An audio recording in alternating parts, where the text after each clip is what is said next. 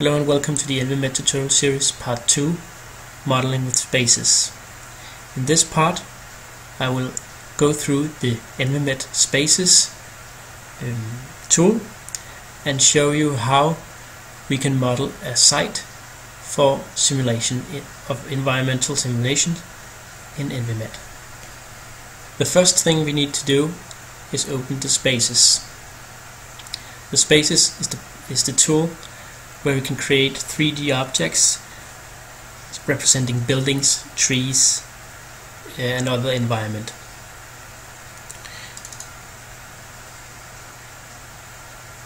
We can do this through this tool just by clicking the exe file, or as I showed you in the previous part, you can do it through the headquarters. This is the interface you will see, and the way you actually make 3D geometry in this interface is to draw small blocks seen from a plane view, and then you can change. You can draw a block in a certain height by changing the element of the bottom element of a building, for example. The first thing we need to do is to assign a site location to our site. We start to go to our basic settings and choose our designated site area. In our case, I will use Copenhagen, Denmark. And if I want to be more precise, I can change the latitude and the longitude or apply changes.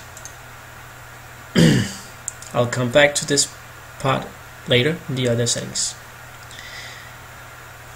I also want a background photo to make it easier for me to model. Go to the Digitize tab and select bitmap. I already created a bitmap. It has to be in the file name called BMP. Just zoom out a little. I made some notes on this bitmap. The true north is rotated 17 degrees to the left. Also, you can see that the actual size of the buildings and the site is marked by this scale. We have these points all over our platform or our space here. We can switch them on and off. Each of these points is a pixel or a grid. Now, I want to make sure that my size is represented correctly in the ENVI-met environment, and my rotation of north is represented correctly. To do so, I will first try to fit my model to make sure my 10 meters corresponds to either one of these pixels or something I can maybe 10 of these pixels.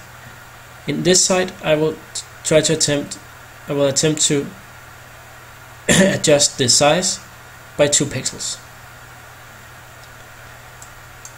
I can scale it from the top down or from the top down up. Here I will scale from here and in, and I will scale in both directions here. It seems like 10 meters are almost the same as 2 pixels now.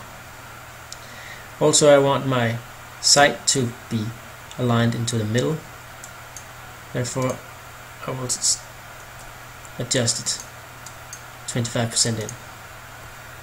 We still haven't set our angle to be correct in this environment yet, and we haven't told ENVI-met that our pixels correspond to 5 meters in each direction here. To do so, We'll go back to the project and basic settings.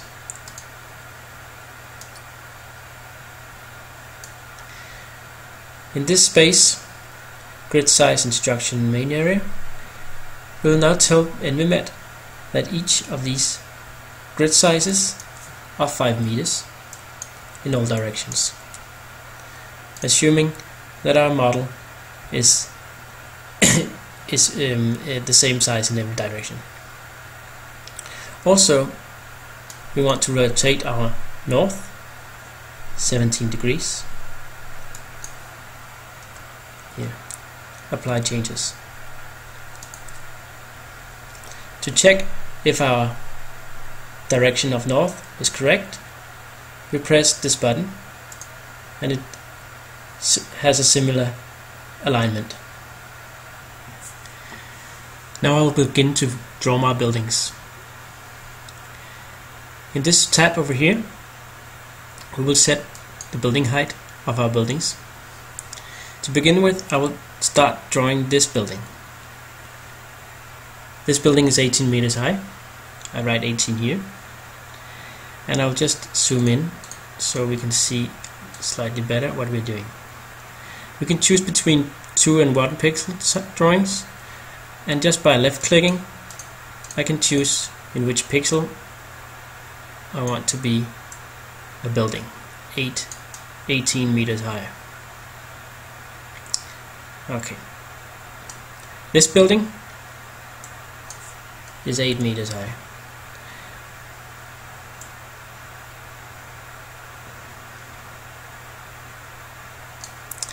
We will continue drawing our buildings in this way until our entire site is drawn. I've now drawn the rest of the buildings. I only miss these two. These are small sheds, and I will just draw them as 4-meter buildings. I might have drawn this slightly too big, and I want to remove this part of the building. The way I can do it is by pushing this button, choosing this particle, or this grid, this button, choosing this grid. This resembles the area in which I can remove the building. I will press this button to remove it. Here I can check this mark and press clear selected area, and I'm sure to do this, and now this area is changed. I will now start making the soil elements, and this is done by choosing soil and surface. You will, however, see this unfortunate thing that you cannot see the background photo as you can in the Buildings tab. There's a neat little trick here. You can use the selection tool to select the area where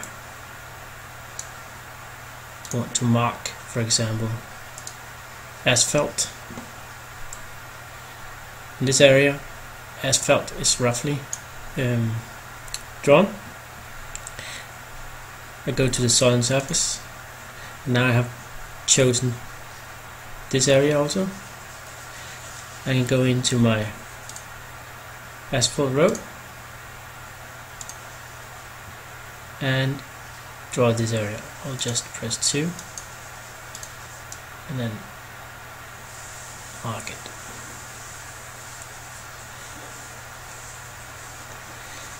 We can do this with the rest of the spaces with this trick. Once all the soil profiles have been drawn, we'll find something like this. I use the loamy soil as the standard ground. However, you may use other types of soil, and but this is the default ones.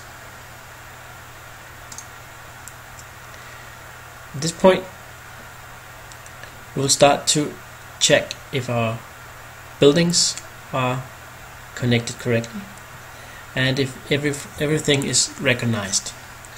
We'll tap this Recognize Building Zones by going to the Facility Manager, and then I will press Reorganize Buildings, Edit Buildings, and you will see, it's hard to see it, but here all this building is 1, so this means this building is connected all the way around. This is building 2, building 3, building 4, building 5, building 6, and building 7.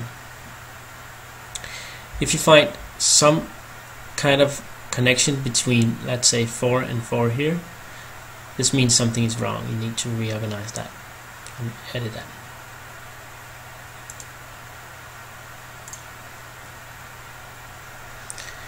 Now we've done the buildings and we've done the soil profiles. Now we'll place some vegetation in the area. I'll just zoom in slightly again. Now I want to place some trees in this area here. We go to the vegetation tab, and here we can see all kind of wood, some kind of trees and plants.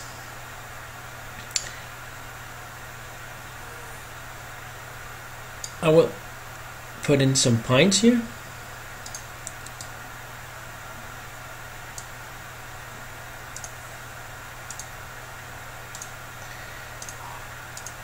This is just systematically pushed in. You may choose other plants, and please, all these plants is written in Latin, and you can look it up in Google. Now we've placed all our plants of vegetation, and I'll just go through the other tabs briefly. There's the receptors. We use this enable feature, auto number receptors. I don't want to go into this. Sources may be custom modules like a water fountain, and then there is dam, which is if you have a hilly surface, a hilly ground, similar areas like this, you can use the dam manager to create hills and landscape like this. Finally, there's single walls, and you will get this message about you have to be in 3D, which we'll come to now. Walls is a two-dimensional object in this 3D system, and usually we don't want to use this, so I don't want to go into that now. Alright, we save our project, save model. You can save it as something. I have already saved it as simulation 02 Inex, and let's just save it here. We can now convert this to 3D, and it will prompt that you might lose some data if you do this, so be sure you have saved the model.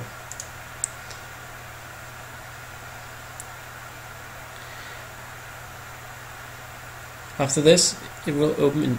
You can open your 3D model here in the 3D view.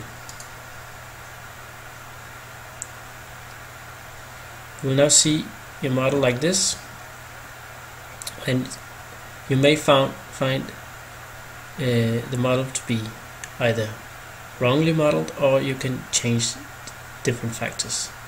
For example, this foliage seems kind of overly done, and I can change this. I can now go into the vegetation tab, change the tabs, and so on. Also, which I will try to explain now, by going into the buildings tabs, we are now able to go into individual segments, and for example choose brick wall, and sort of paint our building with bricks. This is important if you want to have a precise building model. It's less important if you want to simulate around buildings.